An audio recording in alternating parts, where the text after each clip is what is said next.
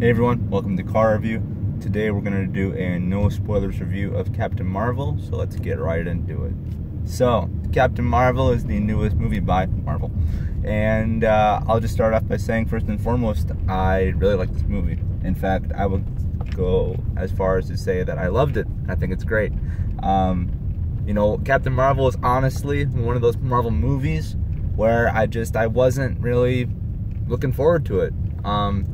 You know, not in the sense for how I was for like Infinity War or Black Panther. This was one that was coming down the pipe where I was like, yeah, you know, I'll see it. Yeah, I'm excited, but I wasn't like amped up. It wasn't like I gotta be there opening night or I'm not going at all, you know. Like I was just, yeah, it's the next chapter, let's go. But no, I should have been hyped because this movie totally exceeded my expectations.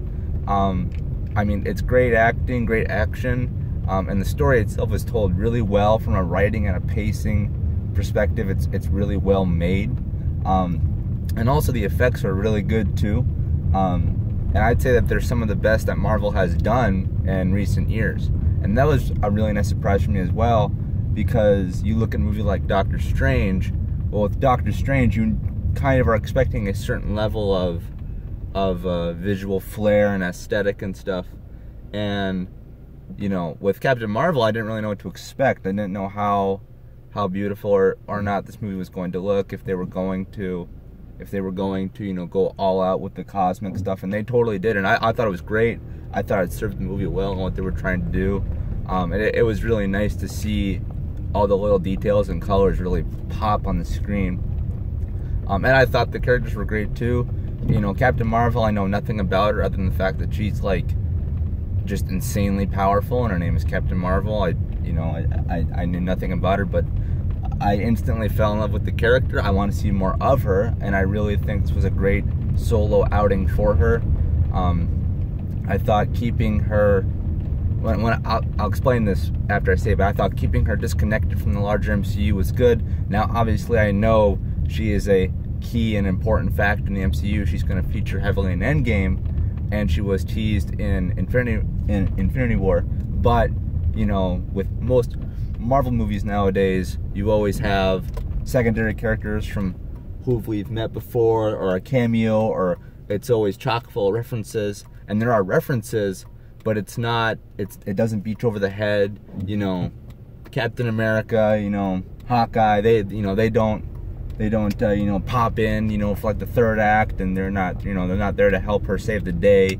You know, it's her story, and they reference the large universe, but it is her, you know, the whole way through, which I think is really great.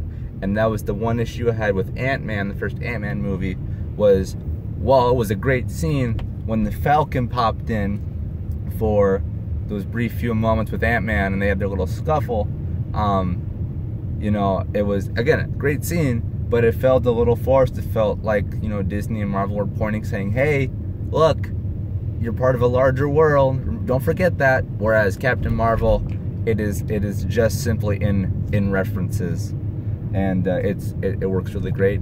Also, comedy in this movie is really well paced as well. You know, another knock I've had on previous Marvel movies was the fact that I feel that they've gotten too comedic. You know, I don't want a superhero comedy. I want a superhero action movie, drama, whatever you call it, with some underlying comedy. And Captain Marvel certainly goes back to that template of how you should do comedy. Whereas before, I'm going to reference Ant-Man again. I like the Ant-Man movies, I do. But in Ant-Man and the Wasp, or Ant-Man 2, the biggest issue I had was that I thought that there was way too much comedy. I thought that the movie really beat you over the head. I thought it was more of a comedic movie than anything else. There was honestly so much comedy, I got put off from the movie. It's one of my least favorite Marvel movies for that fact, but Marvel totally course corrected with Captain Marvel. You know, they kind of stepped back on the comedy in Infinity War as well. There were a few prolonged moments in Infinity War where I was like, okay, we get it, this is supposed to be funny, and it is, but you're going a little long now. But Captain Marvel does that great as well. So yeah, I think it's a really well-structured movie and a really well-structured Marvel movie. And I also like the story as well. Like I said, you know, you're going back in time, and while technically Captain America takes place first because that was set in World War II. This is like, you know, before the Avengers Initiative, before, you know, Iron Man 1, you know, before Thor 1, you know, I think, I don't know when Thor takes place, you know, stuff like that. And it was great seeing, you know, like SHIELD Year 1, you know, Nick Fury looks a lot younger. He's got both eyes, you know. Seeing Agent Coulson again is really awesome, you know. And it was really cool to see that visual aesthetic as well, where they're driving older cars and there's muted colors, and, you know, they're referencing older bands and restaurants and stores and stuff like Blockbuster, like you've seen in the trailers. It's all just really cool, and had a really great establishing, you know, couple of sequences where they're like, oh yeah, you're in this time period. Like, you know, the Blockbuster scene in particular that we see in the trailers, it's really cool when everything starts to go into that time period. It's pretty awesome. I will say though, for all my praise is that you know, this is not the perfect movie. Isn't Marvel's best movie? No. Is it my favorite one? No. It did exceed my expectations, but where I thought it drooped for me was I thought it left a lot on the table in terms of storytelling. Now, I've said before in this video, I think the story they told was told in a great way. I think that they told this story of Captain Marvel very well. However, I thought it could have gone differently, and I thought it should have gone differently. Now, I'm not knocking on the movie. It's not in the sense that, like, oh, they didn't do what I thought they'd do, well, therefore it's bad. No, that's not what's supposed to, that's not how I'm supposed to look at movies. That's not how you're supposed to look at movies. Film is a film, it's subjective.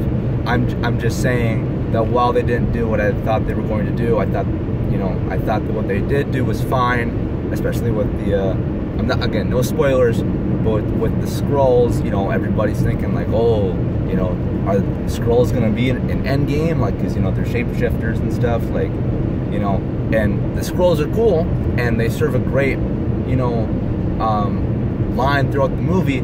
I wanted more from certain avenues the Skrulls could have gone in. I wanted certain avenues for the Kree, which is like what Captain Marvel is. She's like of that race of superhero. I wanted more exploration on them as well.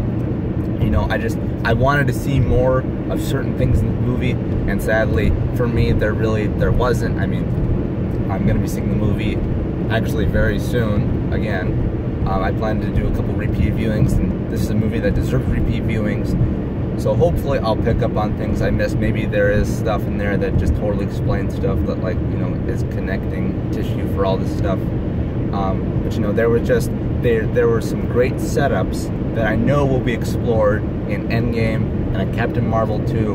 But, you know, for the first film, you know, you shouldn't, you know, leave pieces out so that way you can, you know, make a bigger picture in the end. You know, it doesn't like overtly set up a sequel. It doesn't hit you over the head with, like, you know, come back next time. But again, they left the trail of breadcrumbs. I just happen to think that the trail of breadcrumbs is a little too long, if that makes any sense. I'm trying to explain this to you guys without, you know, going into spoilers, because again, this is a no spoilers review. But no, I think Captain Marvel was awesome. It exceeded my expectations. Visually, it's great. Acting, it's great. You know, has good action sequences, and it was a lot of fun. And I had a really good time. This movie is incredibly entertaining, and I think you should definitely go see it. And you should see it multiple times. You know, take the family, have fun. And yeah, this only gets me more excited for Endgame. So knowing that Endgame is right around the corner, like literally like a month from like when Captain Marvel released, I guess like a month and like a half. But no, this is a great